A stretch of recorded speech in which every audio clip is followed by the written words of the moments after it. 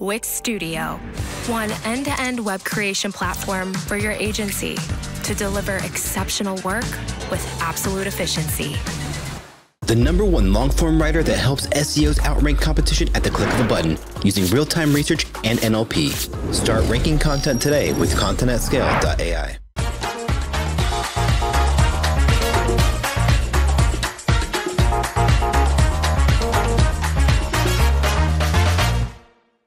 Hello, 1, 2, 3. So, I'm a developer, right? You're an SEO, and we are quite from different worlds, right? But we have at least one thing in common. Do you know what? We hate JavaScript. You and I, we hate it, and even I. Why do we not like JavaScript at all? So let's go a bit of history, what behind modern JavaScript websites and old good school websites. When we are talking about modern JavaScript websites, first of all, like when we heard like words, React, Angular, Ember.js, wherever, so like on framework. Old school websites are HTML documents. So a server returns a piece of HTML code, browser it parses, Googlebot parses the document, and we're good. We already have a content, everything inside. With application, with JavaScript application, it's completely different way how a browser, how Googlebot perceives your page. Applications are executed. So the same as you open application on your laptop, on your iPhone, they're executed. They are not parsed as HTML documents. And what we know, at least for last 50 years, I believe, JavaScript have bugs. They had bugs, they have bugs, they will have bugs. And it will be like for always, I say. And what does it mean, bugs, for us? You know, like for SEOs. Bugs means, so mostly in most cases, Google can't render your page properly. So in old school way, you already have a page, but now it should be rendered. And JavaScript bugs can make things, you know, a lot of like harder for that. So in general, when we are talking about JavaScript SEO, it's not so like SEO. We are always talking about the page. A page should have a content, right? So content, what we expect, what we need, and what we want it to be on a page. So I made this conclusion, you know, we are not actually doing SEO here. We are doing QA, right? So to have everything. And let's look on our job as QA specialist. Now we became not SEO specialist, we became QA manager, right? In JetOctopus, we released JavaScript crawler exactly 3 years ago, in 2020, right? And first months we had some issues, you know, a client came to us and say, you can't crawl my website properly, and we had it a few months. Now clients came to us and like told us, you crawl website wrong, it's not correct, and okay, let's take it easy, take a look, and in the end, it's like bugs on a website. And that's why we can't find more pages, or we can find unneeded pages, etc.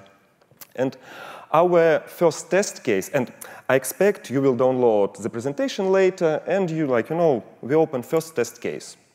What we are doing, we open a page, and it started to load like quite a long time. I mean, you see page, but still spinner in the browser rolling out, yeah? We wait, and at this moment, you can close my presentation and go directly to developers, and asking them, guys, something going wrong. You don't have to go further. It's enough already to fix your page, to be loaded, not waiting 30 seconds, as we had such cases. After, your page loaded within some normal amount of time, but you don't see full content. You don't see your footer. Is it correct? No. You stop in your job and go and talk to developers. And what we saw in Daniel's presentation, no clicks for content. Content should be present already on a page. So without any interactions, scrolls, etc. We go into a second step when we are talking about incomplete content. So your page loaded very fast, everything fine, you see footer, you see menu, but you realize it, internal linking block miss it on your product pages. Like, it's critical here. Other type of things, you realize you have this internal link block on your page. For example, you crawl your website by some crawler, Screaming Frog, let's say. But in reality, it doesn't present on a page because JavaScript removed it. And I'm not joking. I saw this situation. Simply after executing JavaScript, your internal linking missing. For what? A very dangerous case here about JavaScript redirects. So we know redirects 301, 302, etc. But JavaScript as well can do redirects. And it's very, very, like bad situation here. So how will you know about that? Your page started going out of index for no reason. You have a content, you have internal linking, you see your log files analysis, 200 status code, everything fine, but pages disappeared in index. And after you will realize some developers implement some language navigation, etc., using JavaScript redirects. It's one of the worst things and very hard to find it. In Screaming Frog, you can configure JavaScript redirection. In JetOctopus, we have special tricky status code 399 for that. And like tell your developers 100 times, window location href, never, ever for bots, etc. Like only after some user interactions. OK. Different content for different user agents. So you open your browser, it's fine. You started looking in Google, and you realize it not the same content as you see. And again, a case, for user, for Googlebot. Do you see how differs content here? Like for user, JavaScript adds 500 internal links, for Googlebot just one. And it's like e-commerce website with products. So test check your pages with development dev tools in Google Chrome with different user agent. Crawl your website with different user agent and compare them. OK. SSR is broken. So SSR is very fine, but it doesn't mean it works all time. So how can you understand that? You simply click View Code in Google Chrome, and it should be like very, very less amount of lines here, like here, 22 lines for the whole website. Or you can check your text-HTML ratio in crawler, so it will be almost 0. It's very crucial here. Even when your SSR fine yet, and it works yet, so SSR may miss some content blocks. So again, internal linking. We had a case with a client when the SSR doesn't have product listing. So you have category pages, and in SSR version, simply no products. Why? Because it was so resourceful for developers, and they decided to not put it in server-side rendering. And for Google perspective, like you have missed content there, and it's, again, very bad. And how to test it? Make custom extraction in any crawler you use. Like for you expecting, you have your products, your blocks, your internal linking blocks, your product descriptions, etc. And change it, titles, indexation. So when you have in initial HTML meta-robots index, or you don't have meta-robots, for example, and JavaScript adds meta-robots no index, what will be? Like one page will be in index, some not. Like you send in mixed signals to Googlebot, and it's not a correct way at all. So if we go to Google guidelines, they said 100 times, so you should have your meta tags in initial HTML code. They should not be added on client-side rendering. Again, title change it, meta description change it. Is it a good way? Of course, no. So as Easy said, why keep things simple? So even when developers wanted to do that, tell them 101 times, so make things simple in initial HTML. And cherry on a cake, robots.txt. We had a client who complained, so you just find on a website 100K pages, we should have millions of pages. Okay, I started digging it, and I realized that so we not crawl pagination. Pagination is opened for indexation. Pagination is on a website, so you see it clearly. But we not follow it. Like, why? So after like digging it, I realized that a JavaScript code, what renders a pagination, was blocked in robots.txt. So you open a website in a browser, and you see pagination. Everything works fine, right? But Googlebot doesn't see. And it's, again, very hard to find it. And Googlebot use robots.txt rules for JavaScript files as well, for CSS files as well, for images as well. And to have like properly rendered page on like inside Google, you should not block them at all, like depending on a website. So, and very oftenly, developers put JavaScript, CSS images on CDNs, even like own CDNs. It may be some subdomain, for example, like cdn.yourwebsite.com, for example.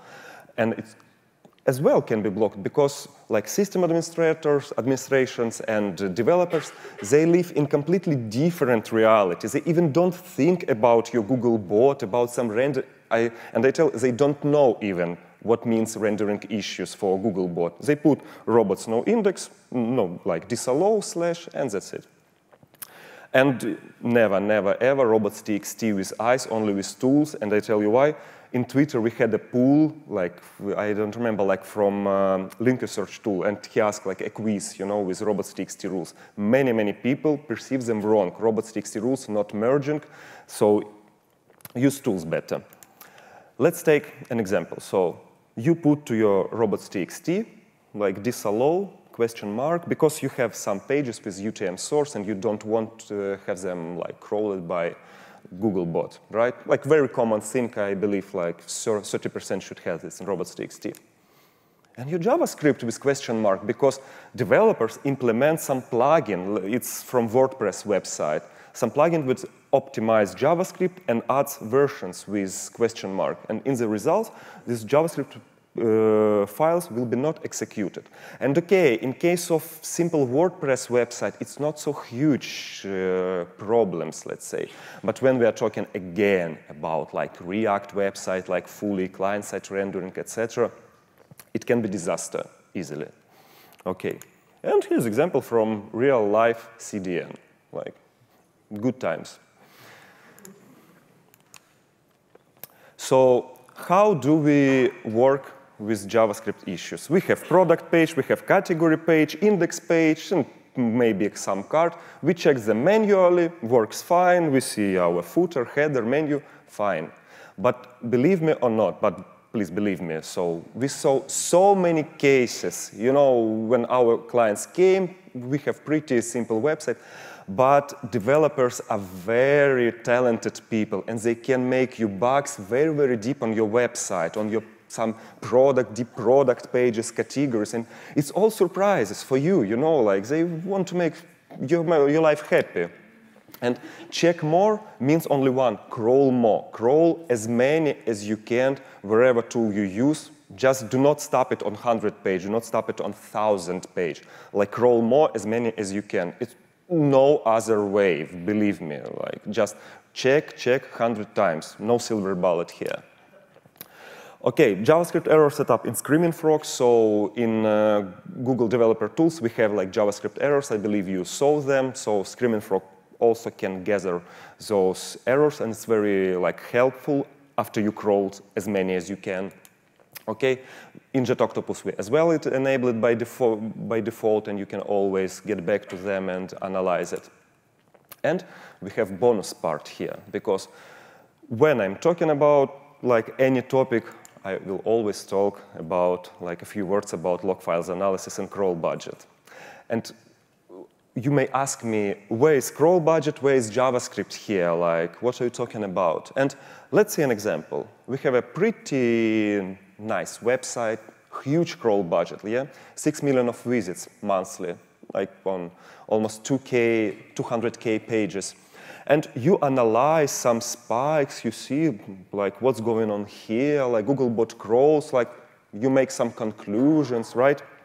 And after you go a little bit deeper, and what is What is those URLs? Are normal pages, or those pages are simply JavaScript requests, what Googlebot made during page rendering. So you analyze your crawl budget, some amount, make assumption, but in reality, your crawl budget is another amount of pages, not this one. You should exclude those pages from log files analysis. Keep it in mind, because every page can, like, as I remember, can make about 30 to 50 JavaScript requests. So instead of one visit in log file, you will have 51 visits, in log file, in your log file. So you can analyze completely wrong number. So always keep in mind. And there are no, I can't tell you like these URLs from JavaScript, this not. It's only about your website, it's better. So if it looks something strange for you, go to developers and ask them what's going on here.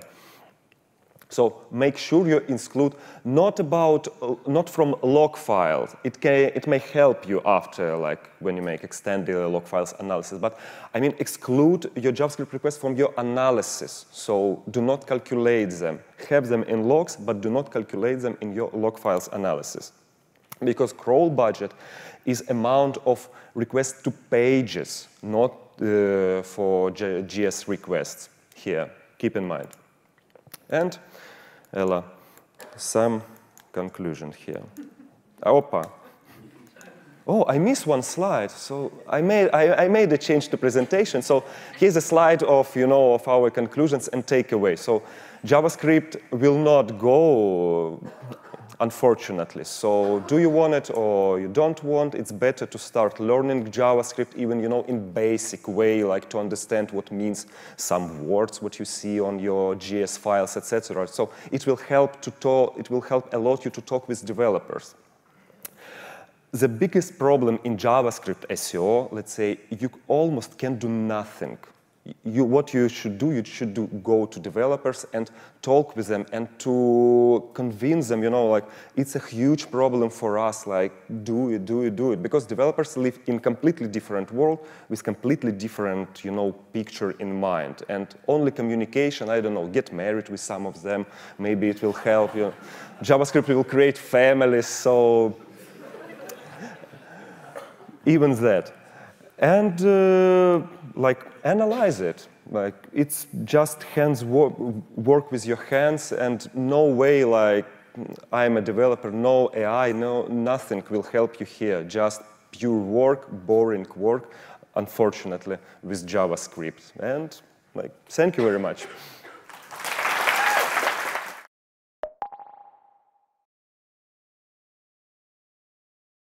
Monthly reporting making you want to shove sharp things up your nose? Try Dragon Metrics, the all-in-one SEO software with mind-blowing reporting tools.